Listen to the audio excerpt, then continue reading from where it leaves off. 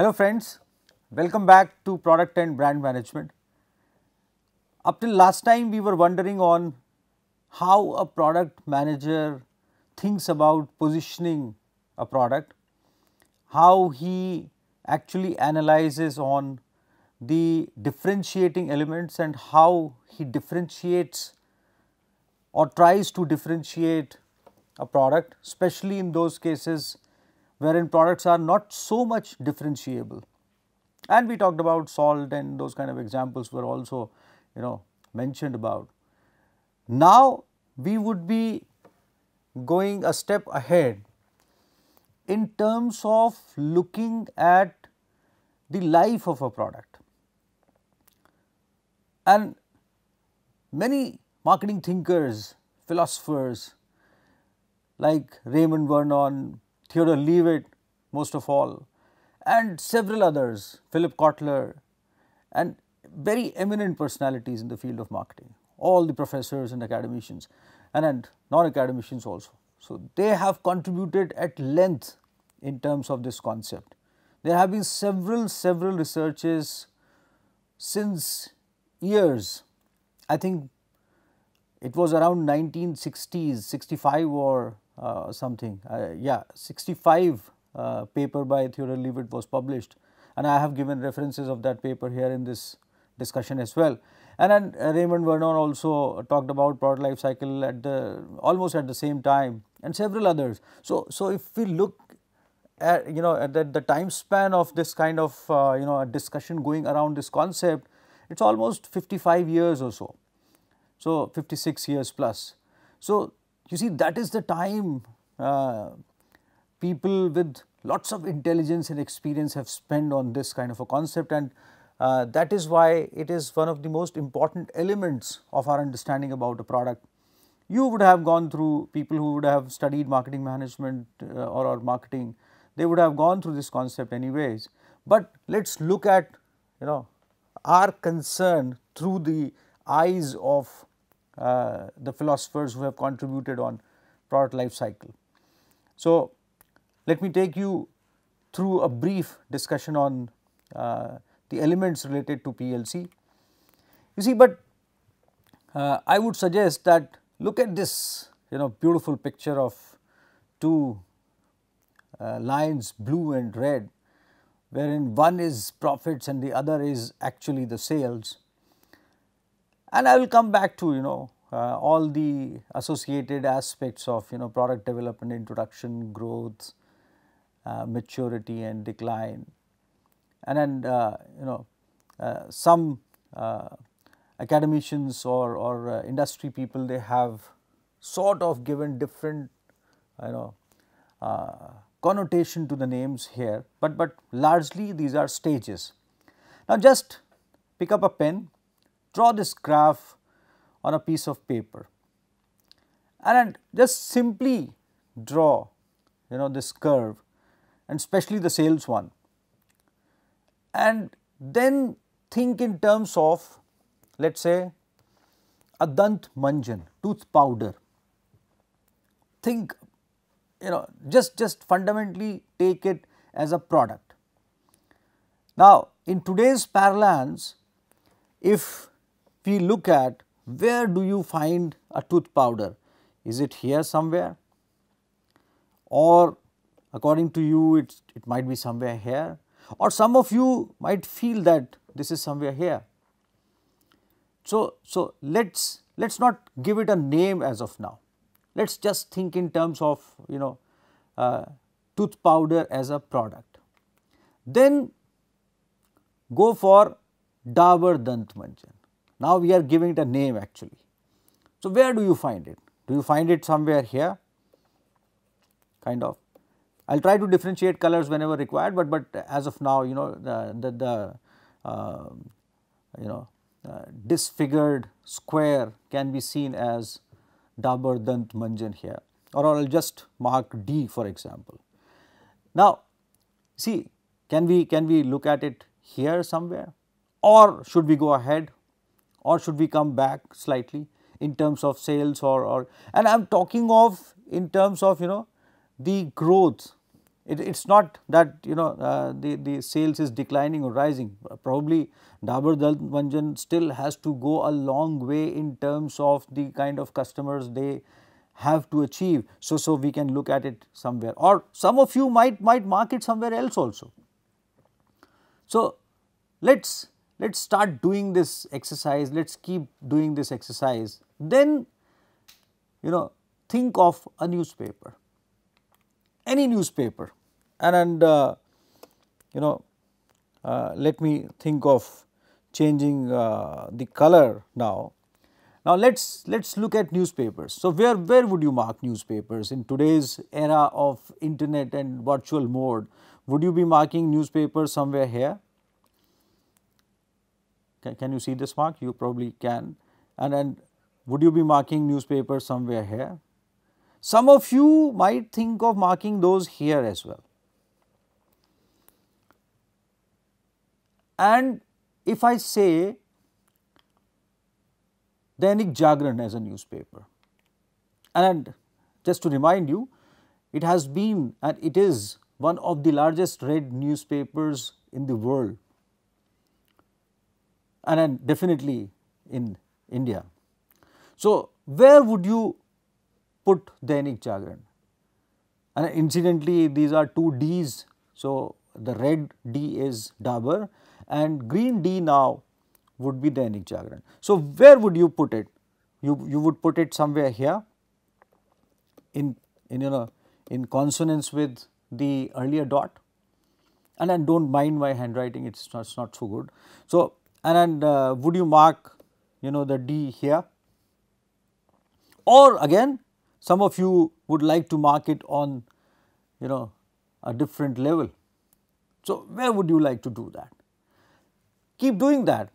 Just kind of think by yourself that where would you like to put that mark actually. Now let's think in terms of a scooter, for example. Now I would not suggest that you keep Honda Activa kind of scooters as scooters or no. It is your choice. You can think in terms of imagining scooter by yourself. So if you are looking at Honda products in terms of scooters as pure scooter category, so definitely I would invite you to do that, and it's entirely your choice. So think in terms of putting scooter somewhere. Or let me change the color somewhere once again. So I would choose now yellow. Let's think in terms of putting scooter. So would you be putting scooter somewhere here, or you still put it somewhere here? It is, for example, we keep today's scooters under consideration. So is it the suitable dot we are putting here? Now let's make it slightly more interesting. Let's look at Bajaj scooters. Where would you put Bajaj scooters? They exited Bajaj scooters quite some time back. So would you be putting them somewhere here? Kind of, probably you can see this yellow dot I am drawing for you. Now let's look at Bajaj two-wheelers. So probably you would like to put them, I would be putting a B here for Bajaj somewhere. So close to the other Ds. So would you be like, would you be putting these this B somewhere near the Ds? And this exercise can interestingly be done almost with different kinds of dimensions, with different kinds of perspectives, while thinking in terms of no names associated with the product, while thinking in terms of names associated with the product, while thinking in terms of dissociating product and just thinking in terms of the name which the product carried. So these kind of 2-3 scenarios can be built up in due course of time. For example, mopeds now, and I will not mark it for you, but just to give you a clue. For example, where would you like to put mopeds now? I am sure that would be on the right side deep down somewhere. And then would you be like to would you be putting TVS moped somewhere near to that? Then if I say just put Luna somewhere, the name, and I am not talking of a moped, just the name. Where would you be putting that name somewhere on this trajectory? It would be it would be difficult for you to put up just a name basically, because this is a product's life cycle, it is not a brand life cycle, and that is the first lesson which we should keep in mind, that we are talking of a product life cycle here. And we should, although the name of the product and the name of the brand get gels with each other, it gels with each other in due course of time, but when we dissociate these and the product is no more, name still remains. I will be talking about that later on in brand management discussion, and we will be wondering on what to do with that name, why should that name remain at all, and can we do something about it, or if name remains, then why do the products die at all, why do they exit and why do they vanish. So, we will be keeping that scope for ourselves on the discussion points to discuss these elements later on. But still, this is an exercise which has to be done at this particular moment. For example, TVS. Now, TVS has other products as well, but I am just talking of TVS mopeds and dissociating mopeds from TVS. So, that can be done. And then Hero Puck, again a moped, but then dissociating Hero Puck from a moped. So, that this kind of an exercise will enable us to understand a product's life cycle and a product with a brand name, that kind of a life cycle perspective. And when the brand name remains and the product gets eliminated and brand gets, it traverses into a different kind of a product, that also can be understood. And later on, as I said, we will be trying to understand that if product gets eliminated, just the name remains in our memories, what can be done about it, that can also be an interesting discussion. So, but we will be focusing on product elements right away. So, this is, you see, this is very interesting. Many a times it is confusing, because imagining products without names and putting those under trajectories is not a common kind of an exercise, wherein you say that plastic as a product, plastic bottles as a product, it's an easy thing to say. You can say that staplers as a product, then you can say kangaroo staplers as a product. So, those kind of things slightly add on value in terms of when you put up names. For example, you say boots, then you put a name to those boots, and then boots are a category of shoes. Now, then you say sneakers and you put Nike, for example, then it's altogether a different kind of thing. And then you say that, okay, Reebok also wants to look at their sneakers and they want to put up themselves somewhere in terms of their sneakers on this product life cycle graph. So, that is again a slightly different kind of thought process which Reebok has to go through as against what Nike would go through, and their product and brand managers would think differently when they are thinking in terms of their own life cycle graphs. So, that is what you have to understand. So, first think in terms of product with names, then names which have traversed into different products, and lastly names without products, that is products which have vanished. Just keep this scenario in mind, keep thinking about it, read as much as you can. This is a very important concept which has been followed, as I have been telling you, since quite some time now, and let me take you further through the discussion on product life cycle. So, just I will pause here for a while just to reiterate that what we have discussed, 2 Ds and then kind of B and so on. Now, you see, as I was saying, why have you marked the names wherever you have? Now, let us ponder upon the reasons actually on marking the names wherever we have. Because you feel so, you think that this is where this product would be, and I am not again reiterating the scenarios. You can think in terms of scenarios while answering these questions or while thinking loud on these questions actually. So, you feel so, or you see so, means you are observing it happening somewhere around. For example, you are watching that, it's getting away. For example, black and white televisions got away in due course of time, and people observed that, and people used to discuss that, So that was the time when people were observing that kind of a thing basically. So black and white television as a product got away, and today probably we have names which were associated with black and white televisions, and after few years or so we might not remember those names as well. This also happens in many cases, although names they have a longer life. We will be talking about that. So then the third reason might be that you foresee the future of a product, that is why you have marked it somewhere, because you can imagine that this is how this should be in times to come. So you feel so, you see so, you foresee the future, you imagine, or you have an experience associated with the logic you give on foreseeing the future.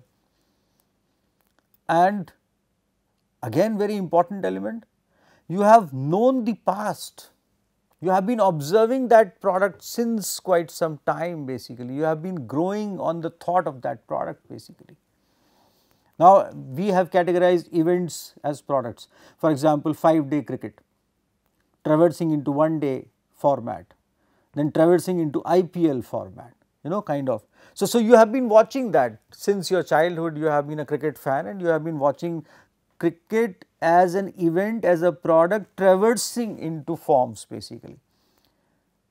And then branding aspect comes in later on, but just look at that as an event.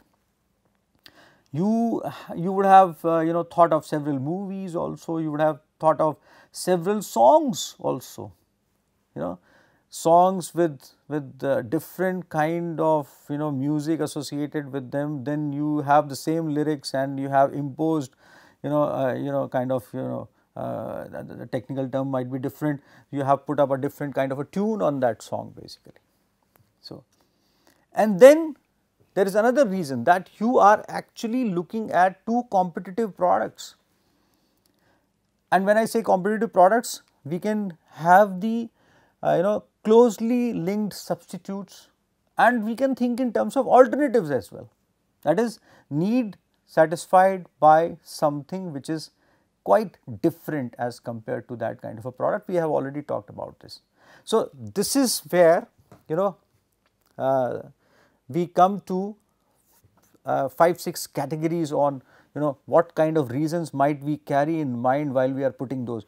And just to remind you that product managers and brand managers, they have lots of insights and data and AI supporting that, they have lots of marketing research supporting that, but as of now I am just talking of you and me, without any data support or without any marketing research. So I am just talking of putting up a logical point of view while doing that exercise, just to show a glimpse once again what we have done, or probably I have done, presuming that you would have done the same way.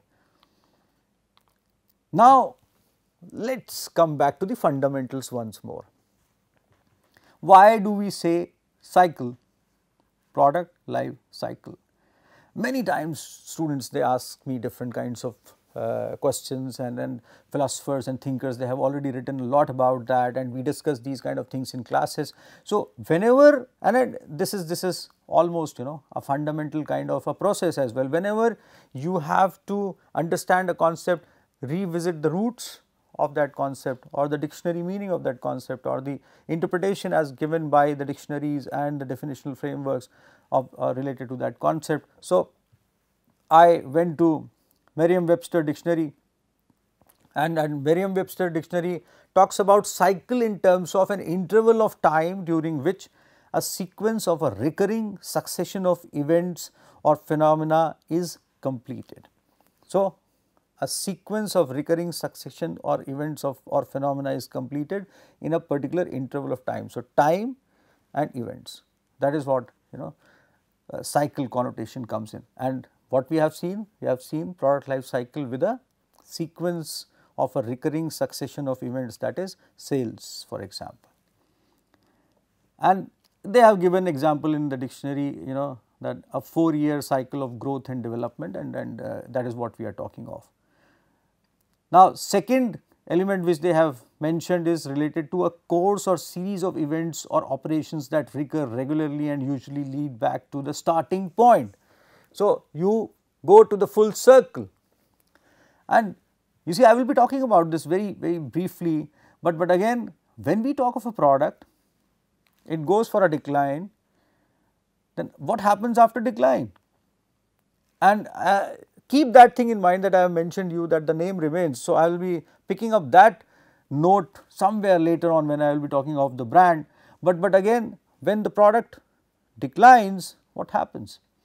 Need still remains, and remember we have talked about all these concepts earlier. So, need still remains. Now, that need gets satisfied either through a substitute or through an alternative, and that is where it is called cycle perspective. Now, another very important and interesting element given by the dictionary on cycle is one complete performance of a vibration, electric oscillation, current alternation or other periodic process, for example. And a very interesting thing again which comes to us is a permutation of a set of ordered elements, if you see that graph once again, in which each element takes the place of the next and the last becomes the first. And you see that is where our fundamental insight gets built upon product life cycle. Then we have several examples associated with products which are no more there, neither in the form or matter. That's an interesting thing, but usage need has been taken over by something else.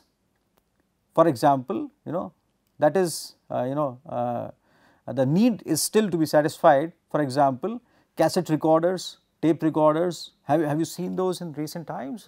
Many of you would have seen those, and you see there were small cassettes, there were big cassettes and so on, and that was a music enabler for us basically. And then today we have downloadable music actually, and you can download it on your mobile phones. Just put up a wonderful headphone with lots of capacity, and it gives you the complete satisfaction. Floppy disks, for example, they have traversed into something else now. So products which are no more there, neither in the form nor matter. Then products which have changed the form. Cathode ray television moving into LCD, which has moved into TFT, then LED, then OLED, and so on. And then probably technology would enable something else, and then you see. So, but that display device is there, but the form has completely changed. For example, bulb. So, tungsten to tube light to CFL to LED, and again it is moving ahead, and LED again is changing a form in a different manner, that now they have mobile application enabled LED bulbs which can change color as per your discretion. So, you do not have to have many colored LEDs for your color requirements. So, that can be, and then you can create different kinds of frequencies in the light bulbs which can switch off, switch on at different frequency level also, and it get dim as per your choice. So, that is the kind of mobile application enablement has done to as far as our lighting goes. For example, at this moment I am standing in a studio wherein I have lights over my face. Now, if you put those kind of mobile application enabled LEDs here, you can just raise the intensity and you can dim those as per your choices in due course of time. So, that can also be done. Products that never change. Now, again it is a very interesting thing. Never change means they are going on and on basically. So, that means they are on a growth trajectory, if you have to conclude that way. For example, matchbox, matchsticks, same, since ages we have seen that. although kind of a slight difference in as far as the size goes, but I don't find that difference as far as much also in due course of time. Stapler is a product which I kind of wonder about when it's going to change actually finally, when probably we would stop using papers at all. So probably that would be the time, and pencils, going on, and who on this earth for past many decades since the pencil came in has not used pencil? Probably almost everyone, probably. And if you will just go to some searching some internet sites, you would realize that there are hundreds of pencil manufacturing organizations in this world. Drill bits, dumbbells, duct tape, and I have given you a reference of Popular Mechanics. This is a wonderful website. Go there and watch for yourself what kind of product development is going on around us, how frequently different products are changing in different categories, and how products are not changing at all. You see, let us revisit product life cycle perspective once again. And then, and this definition I have fetched from Chandrasekharan D and Tellis G.J. 2011, a paper called Getting a Grip on the Saddle, Chasms or Cycles, Journal of Marketing. And this paper has taken the reference from another paper which is also mentioned here, Golder, Peter N. and Gerard J. Tellis, 2004, Going, Gone, Cascades, Diffusion and Turning Points of the Product Life Cycle, Marketing Science.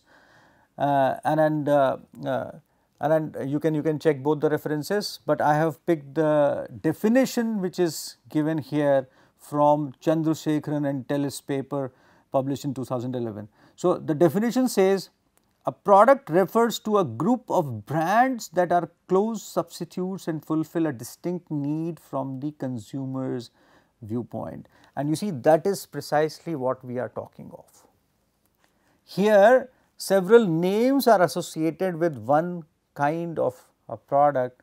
So, if product ties, names would still remain, or product would change form, names would still remain, and so on. So, I have already described that kind of a scenario in front of you, and I was just wondering on what happens actually, and we keep on doing that in marketing and product and brand management.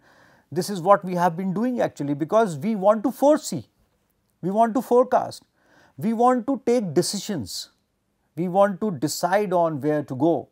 So, that is the perspective, you see, and that is what precisely I am trying to put up, and I will end this discussion exactly here, wherein I would suggest that cyclically a product may decline, but do brands also? I do not think so, that it is very common for us to feel or say that brands decline.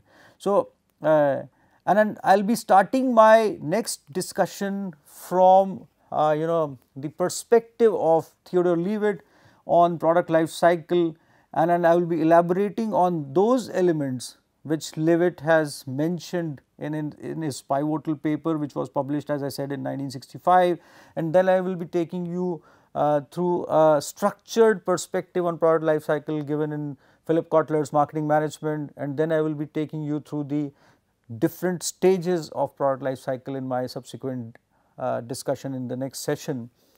Keep thinking till then, and keep exercising, keep not physical exercise, just keep putting marks on the product life cycle graph as I tried to suggest. Imagine different kinds of products and combinations and brands there, and choose something from consumer products, choose something from Patanjali's products, choose something from Lever's products, and so on, and I will come back to you. Till then, goodbye.